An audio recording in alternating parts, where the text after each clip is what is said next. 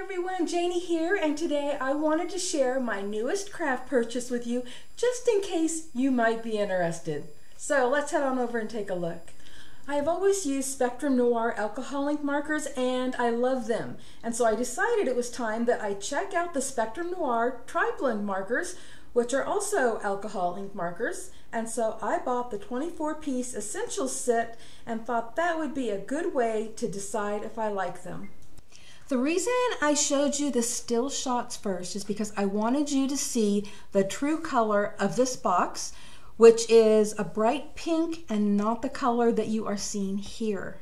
And even though I've already showed you a still shot of the inside, there's something that I can't show you really in a still shot, which is that each of these markers comes sealed. You can see the reflection on there. Each one is individually sealed, and I like that because that means when they arrive to me, they are fresh and new, and there is no doubt about it. Each box comes with 24 markers, and so let's pull this top layer off right here, and there's 1, 2, 3, 4, 5, 6, 7, 8, which means that there's going to be 3 rows of markers here. So I'm going to pull the next one out, and there is the 3rd row. So there's 24 markers, but because there are 3 markers in one, it's like having 72 markers. And I think it's really awesome because the colors that blend well together are all in one marker, and I don't have to go digging around trying to find what's going to work because I already know. Another thing that's nice is if you are new to using these markers, it gives you instructions on how to get the best results. And I think that is really great if you didn't already know how to do it. I'm sure there's many videos out there, but sometimes you open a box and it's good to just read, oh, this is how it works. So that's a plus. I really am happy they put that in the box. I found this color chart online, and I'm going to put a link below in the description box where you can find it. And it also comes pre-colored, or it comes this way, and I chose to print out the blank chart so that I can put my own colors in there. And the reason is because what if what I print out turns out to not be true to color, but when I'm doing it myself, I know that what I see here is what's coming out of my marker. So if you're interested in this chart, look below in the description box for the link where you can find this. Here's a closer look at the blank color chart, and here are the colors that came in the Essentials set that I got, and as you can see, there are more color sets that you can get.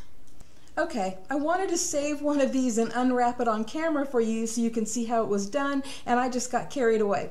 So I'll just let you know that it comes with a zip strip down one side, so you will find the side that it's on, which is actually, I believe, this side right here, and you just pull it and unwrap it.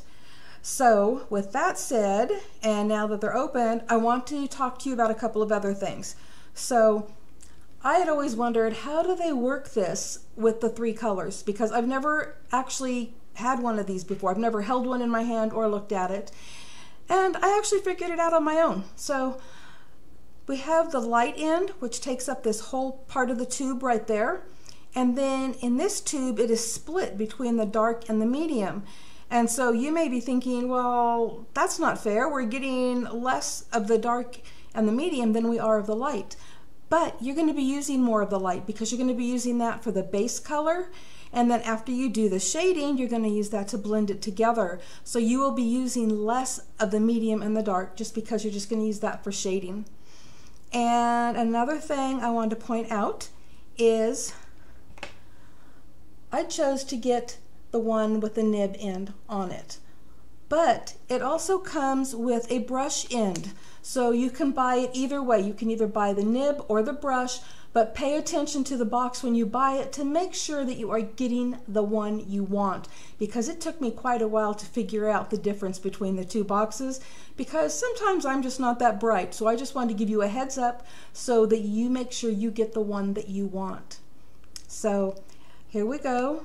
There is the light end right there. And then you can take this off, and that has the medium color. And at the other end, we have the dark color. And what I really like is that it tells you that. It tells you this is light, this is medium, this is dark, so that there's no confusion whatsoever. It also gives you the color numbers right there in each space, as well as telling you what the color blend is on the end, so you know exactly what you're going for. And so these are great things. You know, for me, I just need to know that these colors are going to blend together. And also, one more thing is that if there's a color that you use a lot, they actually sell these individually, so you don't have to go buy a whole set again. You just go buy what you need to replace what you've used up.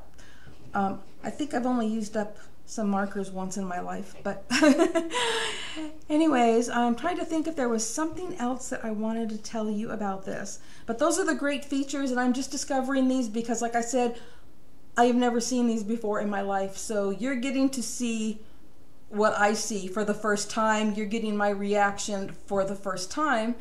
And now I think I want to go practice some coloring, and I will be back to show you what I've done and maybe show you, you know, me actually coloring. I'll try that. I usually don't color on camera, so no promises here, but I'll be back. Well, guess what?